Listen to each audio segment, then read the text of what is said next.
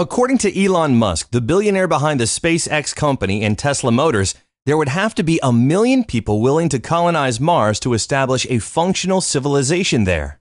Musk is quoted in an interview saying, "I think there is a strong humanitarian argument for making life multi-planetary in order to safeguard the existence of humanity in the event that something catastrophic were to happen." His SpaceX company, which already sends supplies to the International Space Station, has recently been commissioned to send astronauts there as well. Musk is already looking further afield and hoping to launch a manned mission to the Red Planet sometime in the near future.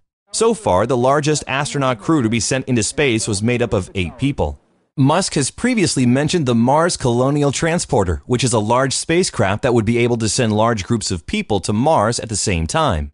Although Musk had talked about the ideal population size of around 80,000 people on Mars, he adjusted his number to 1 million to have enough people to build and operate an industrial base that is sustainable in the extreme environment on the surface of Mars.